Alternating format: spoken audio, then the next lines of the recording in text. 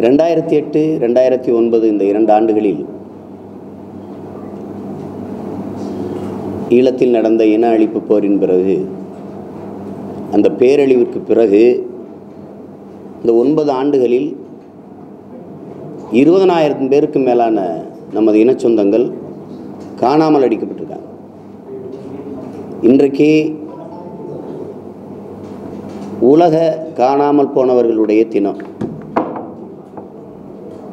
அது இன்றைக்கி உலகம் முழுமையும் கடைப்பிடிக்கப்படுகிறது. உலகத்தில் காணாமல் போனவர்கள் அதிகமாக, அந்த பட்டியலில் அதிகமாக காணாமல் போனவர்கள் உள்ள நாட்டில் 2வது இடத்துல இலங்கை இருக்குது. காணாமல் அடிக்கப்பட்டவர் முழுக்க தமிழர்கள். 20,000 பேர் நமது மக்கள் இராணுவத்தில் ஒப்படைத்த என் கணவன் எங்கே, என் மகன் எங்கே, என் மகள் எங்கே, என் அண்ணன் எங்கே, தம்பி எங்கே என்று இன்னும் அந்த படங்களை வைத்துக்கொண்டு தெருவில் நின்று போராடுவதை நாம் பார்க்குறோம். 170,000 பேர் அந்த ஈழப்போரில் கொல்லப்பட்டது போக 20,000 பேர் காணாமல் அடிக்கப்பட்டிருக்காங்க. இதை பற்றி பேசுகிறதுக்கு ஒருவரும் இல்லை. ஆனால் அங்கே எல்லாமே மீள்குடியேற்றம் சரியாக நடக்குது, எல்லாம் அமைதியாக இருக்குது, அமைதி திரும்பிடுச்சு, எல்லாம் மிக சரியாக நடக்குது, புனர்வாழ்வு சரியாக நடந்து கொண்டிருக்குது. இப்படி தான் வெளியில் சொல்லப்படுது. விடுதலை புலிகள் பயங்கரவாதிகள் அவர்களை அழித்து ஒழித்து விட்டு ஈழத்தமிழர்களை சுதந்திரமாக வாழ வைப்போம், அவர்களுக்கு சுதந்திர வாழ்வை கொடுப்போம் என்று பேசிய நாடுகள், இலங்கைக்கு ஆயுதம் கொட்டி கொடுத்த, பணம் கொட்டி கொடுத்த நாடுகள் எல்லாம் இன்றைக்கி வாய் மூடி மௌனமாக இருக்கிறத நம்ம பார்க்குறோம். இந்த 9 ஆண்டுகளாக சர்வதேச மன்றமாக இருக்கிற ஐநா பெருமன்றத்தில் நம்ம பல முறை முறையிடுறோம், கோரிக்கையில் வைக்கிறோம். ஆனால் எந்த முன்னகரும் இல்லை. 2016ஆம் ஆண்டு பிரதமர் ரணில் அவர்கள் யாழ்ப்பாணத்தில் நடந்த பொங்கல் விழாவில் பங்கேற்கும்போது இந்த காணாமல் போனவர்களை பற்றி நமது மக்கள் கேட்குற போது அவர்களெல்லாம் இறந்து போயிட்டார்கள் என்று ஒரே வார்த்தையில் முடிச்சிட்டார். அப்போ 20,000 பேர் எப்படி இறந்தார்கள்? போரின் போது சரணடைந்த 10,000 போராளிகள் எங்கே? அரசியல் கைது செய்யப்பட்டவர்கள் எங்கே? அவர்கள் உயிரோடு இருக்கிறாங்களா இல்லையா? அவர்கள் இப்போ என்ன மனநிலையில், என்ன உடல் தகுதியில் இருக்கிறார்கள்? இதெல்லாம் யார் கேட்பா? யார் வெளியிடுவா? அப்போ இந்த நாளில் கூட அதை நம்ம பேசலைன்னா எல்லாவற்றையும் கடத்தி விட்டுட்டு நகர்வதற்கு தான் இங்கே வேலைகள் நடக்குது. இப்போ ஐயா சுப்பிரமணிய சாமி பார்த்திங்கன்னா உலக அமைதிக்கு நெல்சன் மண்டேலா ஐயாவிற்கு இந்திய நாட்டவர் அல்லாத வேறு ஒருவருக்கு இந்தியாவின் மிக உயர்ந்த விருதான பாரத ரத்னா விருது கொடுக்கப்பட்டது அவருக்கு தான். அது உலக சமாதானத்திற்கான விருதாக கொடுத்தாங்க, அவரை பாராட்டி கொடுத்தாங்க. அவருக்கு இணையாக அவருக்கு அடுத்து ராஜபக்சே கொடுக்கணுங்கிற ஒரு கோரிக்கையை வைக்கிறாங்க. இது எப்படிப்பட்ட சிந்தனை, எப்படிப்பட்ட மனநிலை? விடுதலை புலிகளை அழித்து இலங்கை இந்தியாவிற்கு பாதுகாப்பு கொடுத்தார், அதனால் அவருக்கு அந்த உயரிய விருதை ராஜபக்சே கொடுக்கணுங்கிறார். அப்படின்னா என்னென்னா, ஒரு பெரிய மகாத்மா, ஒரு மனித புனிதர். அங்கே ஒன்றுமே நடக்கலை, படுகொலை என்பதெல்லாம் சும்மா வெட்டி பேச்சு, அப்படிலாம் ஒன்றும் இல்லை, அங்கே எந்த உயிரும் கொல்லப்படலை, அவர் ஒரு மிகப்பெரிய ஆகச்சிறந்த ஒரு தூய பணியை செய்திருக்கிறார் காட்டுவது போல் இந்த நகர்வுகள் இருக்குது. இங்கே இருக்கிற கட்சிகள், இங்கே இருக்கிற ஆண்டவர்கள், ஆள துடிக்கிறவர்கள் எல்லாம் ஈழம் பற்றியோ, ஈழத்தில் நம்ம இனத்திற்கு, தமிழ் இனத்திற்கு இழைக்கப்பட்ட அநீதி பற்றியோ, கொன்றொழிக்கப்பட்ட வழி பற்றியோ, துயரம் பற்றியோ இன்று வரை நிலமற்றவர்களாக, வீடற்றவர்களாக, சாலை ஓரங்களில், மரங்களில், மரத்து நிழலில் வாழ்க்கை நடத்தி கொண்டிருக்க நம்ம மக்களின் துயரத்தை பேச போனாலே, ஈழத்தை பற்றி பேசினா நிறைய காசு வருது, அதையே பேசி அரசியல் செய்கிறாங்க, அதை வச்சு பிழைக்கிறாங்க, அது தேவையில்லாமல் அதை அரசியலாக்குறாங்க என்றெல்லாம் பேசி அந்த நிலை, அந்த இடத்துலிருந்து இந்த உணர்வை கடத்தி அப்படியே மூடி மறைக்கிறதுக்கான வேலை தான் இங்கே நடக்குது. அப்போ இந்த 20,000 பேர் காணாமல் போயிருக்காங்கிறது சர்வதேச சமூகம், சர்வதேச மன்றம் சொல்லி தான் அது சொல்கிற கணக்கு தான் இது. நியாயமாக பார்த்தா இதற்கு மேலே பல ஆயிரக்கணக்கான பேர் காணாமல் தான் போயிருக்கணும். அது ஒரு தோராய கணக்கு தான், இது ஒரு சரியான ஒரு கணக்கு அல்ல. அப்போ இதற்கு இலங்கை அரசு பொறுப்பேற்கணும். காணாமல் போனவர்கள் நிலை என்ன, அவர் இருக்காங்களா இல்லையா, என் மக்கள் இன்னும் நம்பிக்கையோடு படங்களை வைத்துக்கொண்டு காத்து கொண்டிருக்கிறார்களே, அதுக்கு என்ன தான் தீர்வு? அதை இந்திய பெருநாடு தலையிடணும், தமிழக அரசு அதுக்கு இந்திய அரசுக்கிட்ட முறையிடணும். சர்வதேச சமூகத்தினுடைய மன்றமாக இருக்கிற ஐநா பெருமன்றம் இந்த காணாமல் போன 20,000 பேருக்கும் இலங்கை அரசே பொறுப்பேற்க வேண்டும் என்கிற அந்த அழுத்தத்தை கொடுக்கணுங்கிறத எங்களுடைய கோரிக்கை. தமிழ்நாடு பல்வேறு பிரச்சனைகளில் பல சிக்கல்களில் சிக்குண்டு போராடி கொண்டிருக்கிற சூழலில் இதுவும் ஒரு பிரச்சனை எங்களுக்கு இருக்குது. இது ஒரு முதன்மையான பிரச்சனை. நீண்ட காலமாக தமிழ் சமூகம், தமிழ் இன மக்கள் தூக்கி சுமந்து வருகிற பெருந்துயரத்தில் இது ஒரு முதன்மையான துயரமாக இருக்குது. அதனால் இதை இந்த நாளில் உலக காணாமல் போன ஒரு நாளில் இதை ஊடகத்தின் வாயிலாக மக்களோடு பகிர்ந்து கொள்ளணும்னு நினச்சோம். அதனால தான் இந்த சந்திப்பு. அவ்வளோதான், வேற ஒன்றும் இல்லை. முடிவடைந்த தொடக்க காலத்தில் காட்டப்பட்ட இலங்கை அந்த உத்வேகம் தமிழ்நாட்டில் அந்த குரல்கள் ரொம்ப குறைவாக இருக்கிற மாதிரி உங்களுக்கு இருந்து போகலாம். இல்லை, அது ஈழ போர் நடக்கும்போதும் சரி, போரை நடத்தியவர்களே இங்கே அதிகாரத்தில் இருந்தது. அது ஒரு பெரிய காரணம். மொத்த ஊடகங்களுக்கும் செய்திகளை அனுப்பாமல் மூடி மறைச்சு அங்கே போர் நடக்கும்போது என்ன நடந்தது அப்படின்னா, மனித உரிமை ஆர்வலர்கள், தொண்டு நிறுவனங்கள், சர்வதேச ஊடகங்கள் எல்லாரையும் வெளியே ஏற்றிவிட்டு ஒரு இருட்டுக்குள் போட்டு தான், எந்த தொடர்புமற்ற நிலையில் போட்டு தான் நமது மக்களை தொடர்புகளெல்லாம் துண்டித்து தான் நமது மக்களை கொண்டு குவிச்சாங்க. அது எல்லாருக்கும் தெரியும். அதை பற்றி பேசியவர்களை தொடர்ச்சியாக சிறைப்படுத்துவது, குரல் வலையை முடக்குவது என்பது அந்த காலத்தில் நடந்துச்சு. இப்போ அதுக்கு பிறகு இப்போ பேசும்போது அது என்ன வருது, ஒரு கொச்சைப்படுத்தி ஈழம்னா அது ஏதோ தேவையில்லாதது, அது தொலைதூரத்தில் உள்ளது, அதை போய் இங்கே தேவையில்லாமல் பேசுகிறாங்க. இப்படி பேசி ஒரு தலைமுறை தன் இனம் சுமந்து வந்த அந்த வலியை, இந்த காயத்தை, வேதனையோடு வெளியில் பேச வரும்போது அதை பேசுனா கொச்சைப்படுத்துவது, அந்த உணர்வை கொச்சைப்படுத்துவதனால அந்த குரல்கள் மங்கிருச்சு. இப்போ பேசுகிறதுல அதில் ஓட்டு இல்லை, அதெல்லாம் பேசுனா வெல்ல முடியாது, இப்படி பேசி அதை கடத்தி விடுறதுனால தான் இந்த குரல் குறைவாக இருக்குது. ரெண்டாவது, இன்றைக்கி ஈழப்படுகொலை பற்றி பேசினால் பேசக்கூடாதுன்னு ஒரு அரங்க கூட்டத்துக்கு அனுமதி கேட்டால் இருக்காது. ஒரு பொதுக்கூட்டம் போட்டு அந்த வேதனையை இன்னைக்கு உலக காணாமல் போகிற தினத்தில் நமக்கு 20,000 பேர் நமது மக்கள் காணாமல் அடிக்கப்பட்டிருக்காருன்னு பேசுறதுக்கு அனுமதி கேட்டால் தர முடியாது, அரசு தராது. அப்படிங்கும்போது திட்டமிட்டு அந்த செய்தி, அந்த செயல்பாடுகள் முடக்கப்படுதுங்கிறது தான் சத்தியம். அப்போ அதனால அது குறைவாக இருக்கிற மாதிரி இருக்குது. அது ஒரு தலைமுறை தமிழ் இளைஞர்கள் அந்த உணர்விலிருந்து வெளியேறிடல, ஆனால் அது மறைக்கப்படுதுங்கிறத ஒத்துக்கணும். அதான் உண்மை. இப்போ நாங்கள்லாம் ஒரு சோரட்டி ஓட்டுனா அது திட்டமிட்டு கிழிக்கப்படுது. கூடி பேசுறதுக்கு ஒரு அரங்கு கேட்டால் அங்கே போய் மிரட்டப்படுது. கல்யாண மண்டபங்களில் கூடலான்னா அவங்களுக்கு கொடுக்காதீங்கன்னு சொல்லப்படுது. இது நாங்கள் அனுபவிச்சு கொண்டிருக்கோம். இப்போ 2 மாதமாக நான் எந்த கூட்டத்திலையும் பேசுகிறதுக்கு அனுமதி இல்லை. அனுமதி நீதிமன்றத்துக்கு போனால் அந்த காவல்துறைகிட்ட போய் இப்போ அனுமதி வாங்கிக்கிறேன். இப்போ ஒன்றும் தூத்துக்குடிக்கில் நுழைய விடலைன்னு நான் போய் நீதிமன்றத்தில் போய் கேட்குறேன். அங்கே இருக்கிற உயர் மாவட்ட காவல்துறை அதிகாரிகிட்ட போய் கேளுங்கன்னு அவர் தரவே இல்லை. அப்போ என்ன செய்ய முடியும் சொல்லுங்கள்? அத்துமீறினா சட்டத்தை மீறினேங்க. அங்கே போகும்போது என்னை சார்ந்தவர்கள் 100 பேர் 200 பேர் வர ஒரு பிரச்சனை வரும்போது நான் தான் கலவரத்தை தூண்டுறேன்னு என் மேலே போடுவாங்க. அப்போ நாங்கள் திட்டமிட்டு ஒரு சமூக விரோதி, சும்மா இருக்கும்போதே சமூக விரோதி ஆகும்போது, அப்போ அந்த மாதிரி செயல் நடக்கும்போது அவ்வளோதான் நம்ம சமூக விரோதின்னு முத்திரை குத்தி மூடுவாங்க.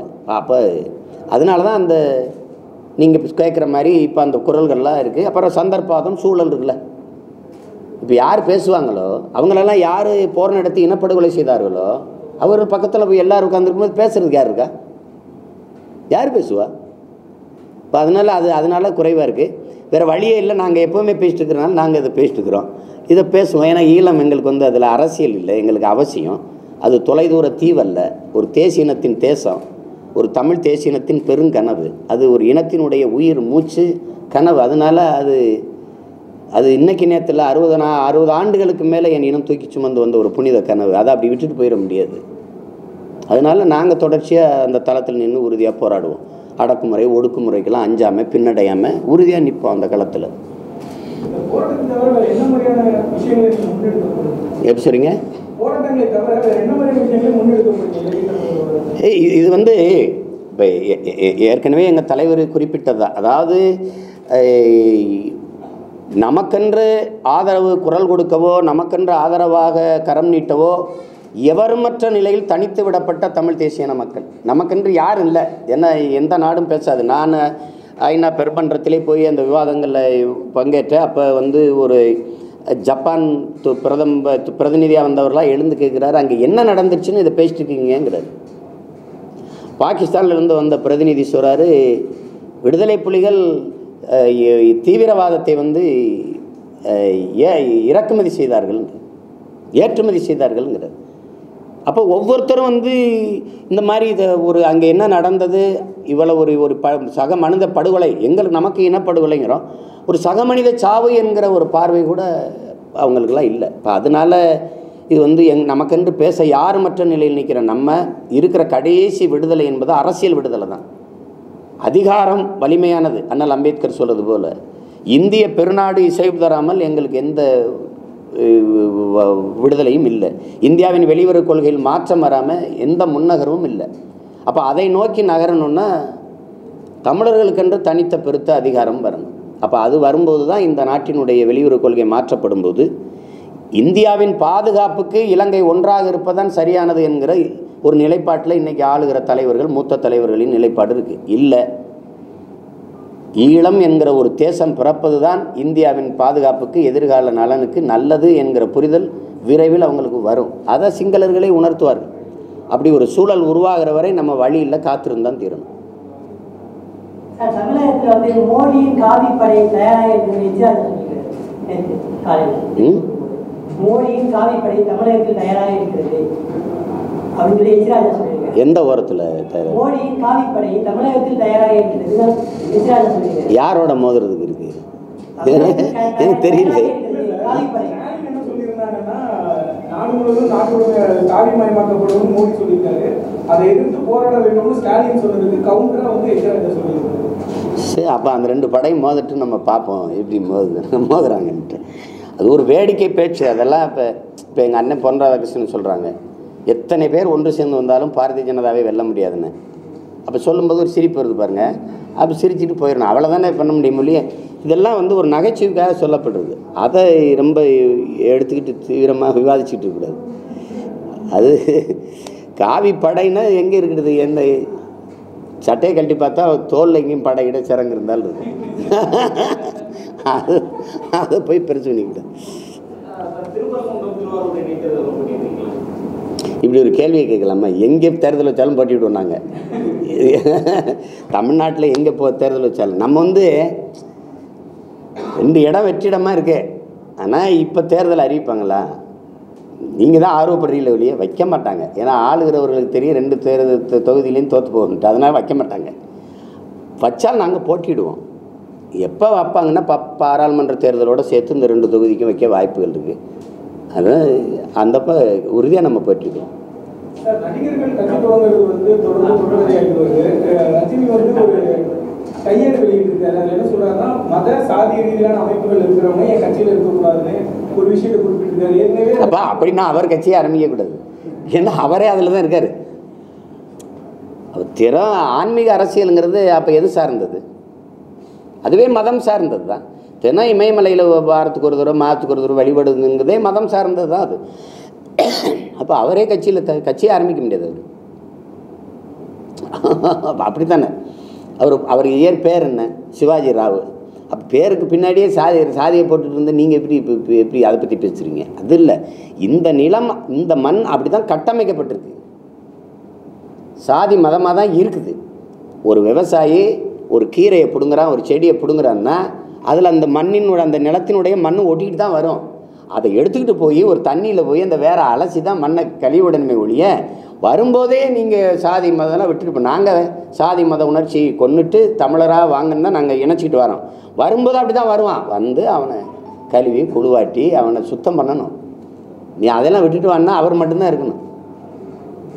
அதுக்கு என்ன முயற்சிகள் எடுக்கிறாரு? ஒரு அறிக்கையிலே சாதி மதத்தை அந்த மன்றத்தில் இருக்கவங்களாம் வரக்கூடாதுன்னா அது எப்படி இல்லை? அதுக்கான பரப்புரை இருக்கா? அதுக்கான களப்பணி இருக்கா? அதை செய்வாரா? அதனால் அது சொல்லியிருக்காரு, படிச்சுக்கிற வேண்டியதான், கேட்டுக்க வேண்டியதான். தமிழ்நாட்டை தமிழர் தான் ஆள வேண்டும்னு ஒரு தீவிர தமிழ் தேசியத்தை முன்னெடுக்கிற நீங்கள் இப்போ நேற்று வந்து விஷால் வந்து ஒரு கட்சி ஆரம்பிச்சிருக்காரு, நாங்களும் தேர்தலில் போட்டிக்கிறோம்னு அவர் சொல்லியிருந்தாரு. இல்லை, இது நம்ம கொள்கை முடிவு, அதை வந்து மக்கள் தான் முடிவு செய்யணும். ஏன்னா இப்போ இது நான் சொல்கிறேன்னு நீங்கள் நினைக்கக்கூடாது. தமிழ்நாட்டை தமிழரை ஆளணும்னு. நல்லாண்மை என்பது ஒருவருக்கு தான் பிறந்த இல்லாண்மை ஆக்கி கொள்ளலுங்கிறார். இது நான் சொல்லலை, எங்கள் மூதாதை வள்ளுவ பெருமகனார் சொன்ன வேதம் இது. மனநலம் மண்ணுயிர் காக்கம், இனநலம் எல்லா புகழும் தருங்கிறார். இனநலத்தை நீ பெணணுன்றார். அப்போ இனம் போன்று இனமில்லார் கேண்மை, மகளிர் மனம் போன்ற மாறுபடுங்கிறார். இனம் போல இருப்பான், உன் இனம் போல இருப்பான், உன் மாதிரியே பேர் வச்சுப்பான், உன் மாதிரியே உன் மொழியில் பேசுவான், உன் பக்கத்திலே இருப்பான், ஆனால் உன் இனம் நினைப்ப. அதான் இனம் போன்று இனமில்லார் கேண்மை, மகளிர் மனம் போல மாறுபடுங்கிறார். இதெல்லாம் நான் சொல்லலை, பல ஆயிரம் ஆண்டுக்கு முன்னாடி என் தாத்தன் பாடினது. அதுக்கு பின்னாடி நீங்கள் வந்த புரட்சி பாவலர் வந்து ஒவ்வொருத்தரும் வந்து அவங்க சொன்ன பாதையில் தான் நாங்கள் நடக்கிறோம். எங்கள் திருநாட்டில் எங்கள் நல்லாட்சிங்கிறார். என் நாட்டில் என் ஆட்சின்னு கூட சொல்லலை, நல்லாட்சிங்கிறார். நறுக்குவம் பகையின் வேர் சிறுத்தை பெருங்கூட்டம், நாம் தமிழர் நாம் தமிழர் என்று முரசறை வாய், குறுக்கில் முளைத்திட்ட அயலாராட்சி கூண்டோடு போயிட்டு கொட்டடா முரசம்ங்கிறார். இது குறுக்கில் முளைத்திட்ட அயலாராட்சிங்கிறது அடிமை இந்தியாவில் பாடல, விடுதலை பெற்ற இந்தியாவில் பாடுறாரு. பாடுறாரு. அப்போ இது யார் அயலாராட்சி? அவங்க சொன்னதுதான். நானாக இது புதுசாக ஒன்றும் செய்யலை. நீண்ட காலமாக என் முன்னோர்கள் தூக்கி சுமந்து வந்த, கடத்தி கொண்டு வந்த கனவை தான் நாங்கள் நடத்தி கொண்டு வரோம். அதனால் இது அவர் சொல்கிறாரு, ஐயா ரஜினிகாந்த் வரணும்னு நினைக்கிறாரு, நீ யார் வேணாலும் வரலாம், ஷாருக் கான் கூட ஆரம்பிக்கலாம், சல்மான் கானை கூட இங்கே இருந்து கட்சி ஆரம்பிக்கலாம். ஆனால் என் மக்களுக்கு உணர்த்த வேண்டியது எங்கள் கடமை. இந்த மண் சார்ந்த, இந்த இனம் சார்ந்த நீ ஒரு பிள்ளை வரும்போது இது என் காடு, என் மலை, என் நிலம், என் வளம், என் ஏரி, என் ஆறு, என் குளம்னு ஒரு அக்கறை இருக்குது. மற்றவங்களுக்கு அது இல்லை, இருந்ததில்லை. ஏன்னா அரை நூற்றாண்டுகளாக நாங்கள் அனுபவித்த துயரத்தை தான் இப்போ வேதனையோடு வெளிப்படுத்துகிறோம். விட்டுருங்க போதும்ன்ட்டு. அதனால் சகோதரர் விஜய் விஷால் வந்து கட்சி ஆரம்பித்து கொண்டு வந்தால் வாட்டும், அதில் என்ன இருக்குது? அவர் பனியன் வியாபாரம் தானே பண்ணுறாரு. அவர் ஒன்றும் கட்சி கொடியில் ஆரம்பித்த மாதிரி தெரியலையே. ஒரு பனியன் எடுத்து காட்டுறாரு, அதை நம்ம அதை கட்சி ஆரம்பிச்சிட்டாரு நம்ம நினச்சிக்க வேண்டியதில்லை. அவர் மக்கள் நல இயக்கம் தானே, அது யார் வேணாலும் செய்யலாம். ஐயா பெரியார் செய்யலையா? மக்களுக்கு சேவை செய்யலையா? தேர்தலில் போட்டி இல்லை, பதவிக்கு வரல, மக்கள் சேவையை செஞ்சாங்க. அதுபோல் விஷால் செய்யலாம், வரவேற்கலாம். ஏன்னா அவரை இந்த மக்கள் வாழ வைக்கிறாங்க. அவருக்கு எதாவது செய்யணும்னு நினைக்கிறது தப்பு இல்லை, எங்களை ஆளணும்னு நினைக்கிறது தப்பு. வேற அவ்வளோ தானே. நன்றி.